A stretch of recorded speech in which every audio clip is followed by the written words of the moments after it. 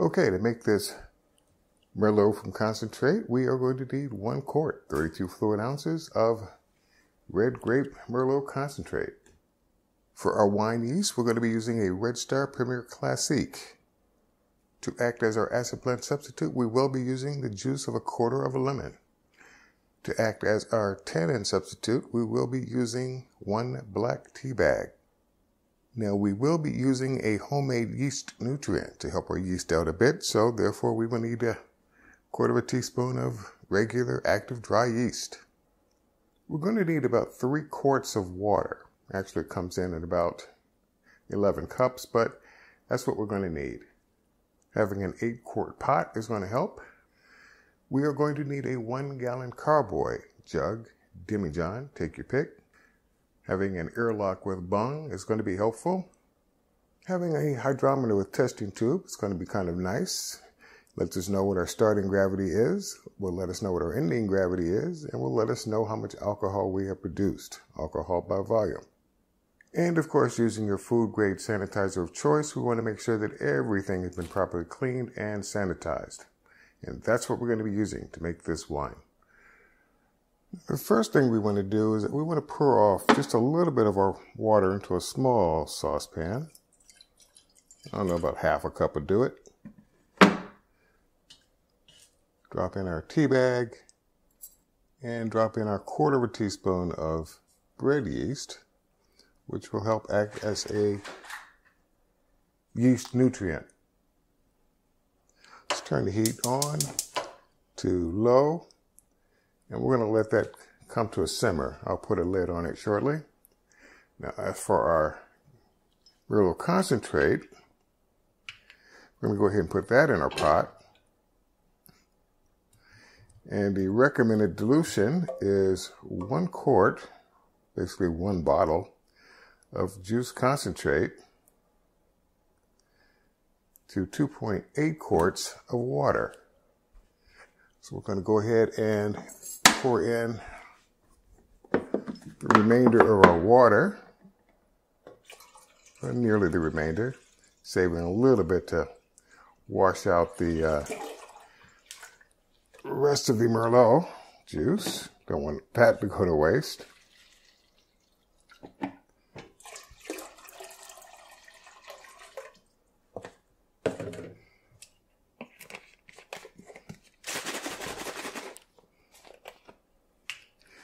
And add that to the pot.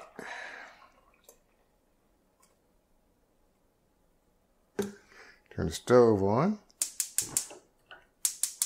the right burner. And let's bring that up to just barely a simmer. We really want to get the temperature up to about 165 degrees, and then we can take it off the heat. But if you don't have a thermometer, when you begin seeing bubbles form on the bottom of the pot, then you pretty much know you're there. So let's go ahead and let that come up to temperature. All right, our temperature has come up to 165. It's great when you have a digital thermometer that can actually let you know when it's time to get back in the kitchen and do something. If you don't, again, don't sweat it. There is no bubbling to the surface well, it's not boiling, put it to you that way. You've basically just got wisps of steam coming up, and that's pretty much all the temperature you need. Now, the reason why we do this, heat it up, is that, one, we don't know where this juice has come from. And two, we want to make sure that we kill all wild yeast that might have come along with the grape juice. And if we can kill off a couple of bacteria along the way, that's all the more the better. Now, insofar as our tannin substitute / yeast nutrient substitute, we can go ahead and add that to the pot.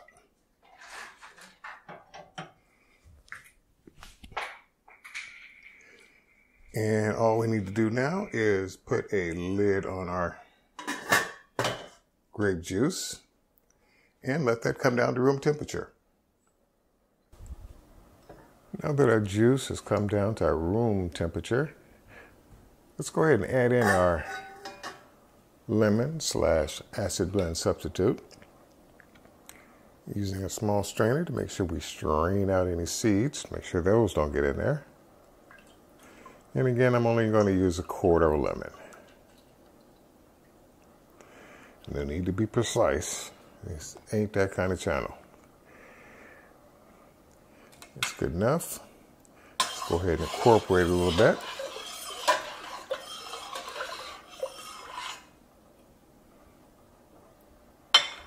And let's get ready to take a hydrometer reading.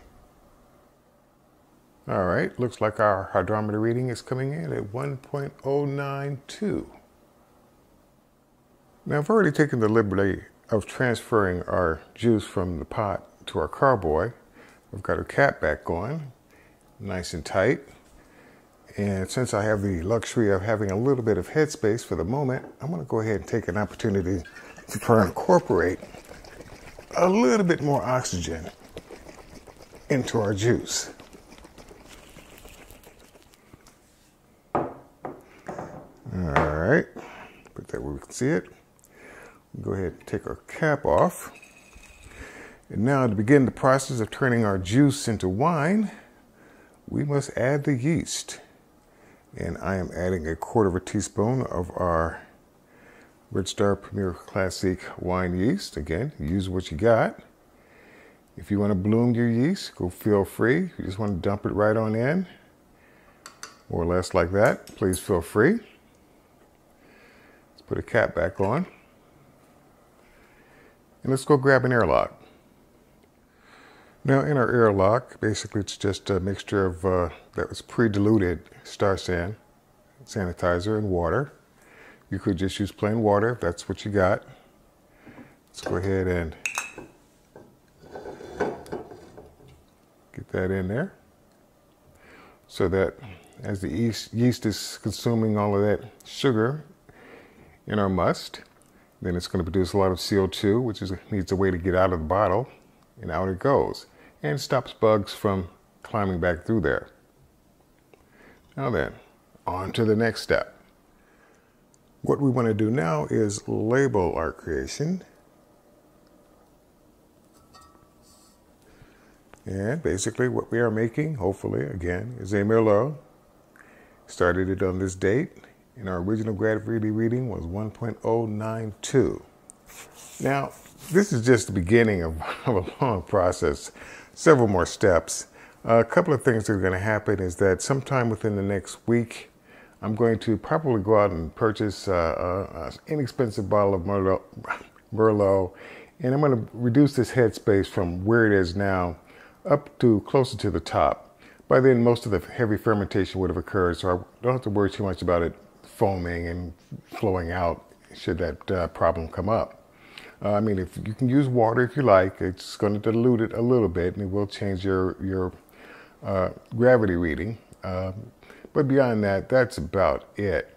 In about, I don't know, 6 or 7 weeks or so, I will probably rack this into a secondary carboy and continue that process every, I don't know, 7 or 8 weeks or so until this becomes clear, or as clear as it's going to be. At which point I'll go through the process of degassing it if need be, back sweetening it if need be. It's definitely, since we don't use sulfites on this channel, this will be pasteurized to basically stabilize the wine. And then after that, bottle it, label it, and when this time is right, enjoy it. Again, you can find all of these steps in my winemaking operation playlist on my channels page. And until then, okay, it's been 12 months since we started making our Merlot from concentrate. It's now time to do the 1-year tasting.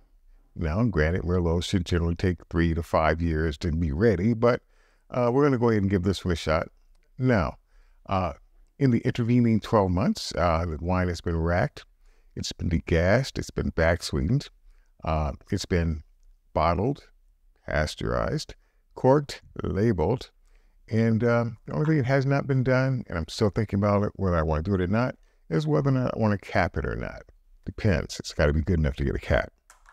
Okay, that having been said, we're going to get right into this one. A couple of things. Born 6/30/2022. ABV came in at 13.13%. It was back sweetened to a level of 1.012, which is something new that I'm adding to most of my videos, giving you the level of back sweetenness or how much sugar I put into it on the back end. And even though I've said it once before, it bears repeating. It's been pasteurized. Let's just crack this one open. This is one of 5 bottles that the batch made. And during the intervening time when I was racking it, in order to keep the levels up in the carboy to a respectable level, I did use some store-bought Merlots to bring the level up. Not top shelf, not the bottom shelf, but somewhere in between, grabbing one of those bottles to do the bringing the level up. So let's get this one open. Can I do this one? Yes. All right.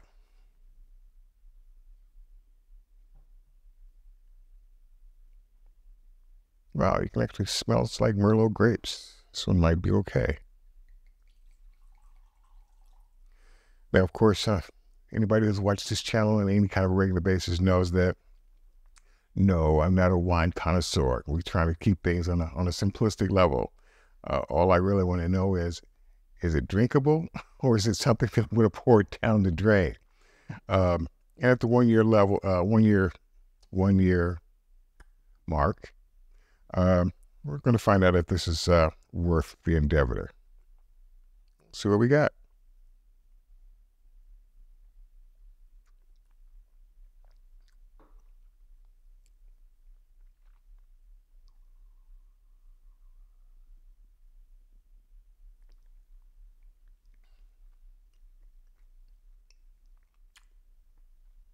You know, this is good.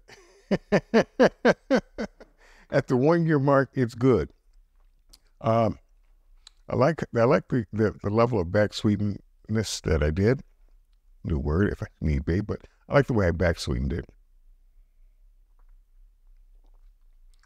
During the inhale on the nose, I mean, I'm not going to tell you it smells like this fruit or this chocolate or this, that, and the other, because this ain't that kind of channel. But at 13% alcohol, I mean, yeah, it's there. So the wine's going to have a little bit of a kick to it.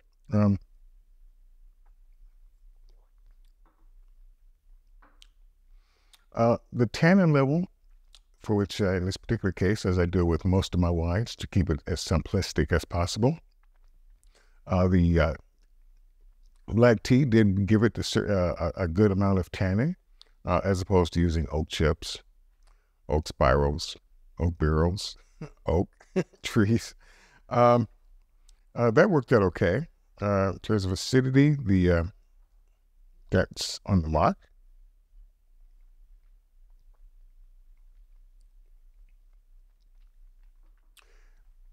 There is a slight level of harshness. It's kind of on the small side.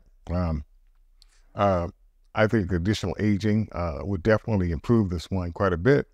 But so far, at the 1 year mark, for something that was made from concentrate, I won't say it turned out well. Well, this bottle turned out well, but as far as the remaining 4 bottles are concerned, I think those are going to be pretty good. The level of harshness, if you watched the Zinfandel tasting that I did a short while back, or the Chardonnay tasting that I did a short while back, all made from concentrate. It was like my trial period of trying to do a varietal grape wine. This is not as harsh as the Zinfandel, which definitely is going to take several years before that's ready. At the 1 year mark,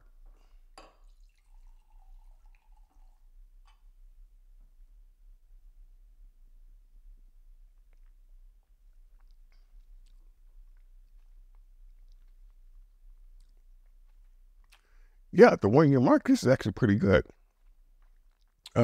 Most definitely, I'm going to be finishing this bottle.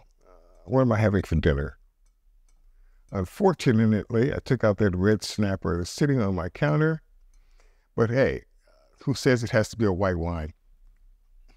I do have the Chardonnay I could crack open, but Again, this is the year 2 tasting, so I had to put this back with the other 4 bottles.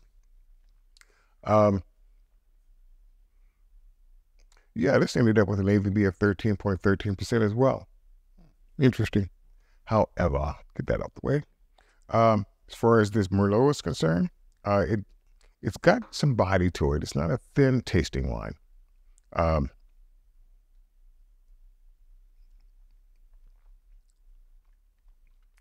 Or a thin tasting wine. It's got some body and it's got some flavor. Kind of surprised it actually turned out okay so far.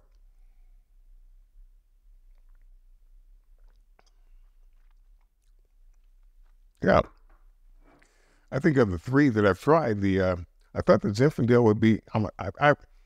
When I'm drinking wine, store-bought wine for myself, I will usually reach for a Zinfandel first.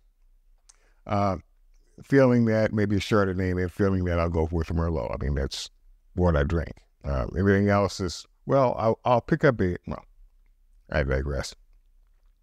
But yeah, considering how this is turning out so far, yeah, this is not bad. It's not bad at all. However, to keep this one as short as possible, I need to, so I can cork it, just temporarily cap it. Keep it as short as possible. If you want to try making a varietal grape from a concentrate, because you can't get your hands on the actual grapes, you know, go ahead and give it a shot. Takes a little while, but go ahead and give it a shot. It might turn out for you just as well as it's turning out for me. And of course, if you guys are using sulfites instead of pasteurizing to stabilize your wines and this and the other, I mean, I'm not mad at you. I'm just simply saying that for this channel, you can get by without it, which is what I do on almost all my wines. But for sure, am I going anywhere tonight? Not for the next several hours.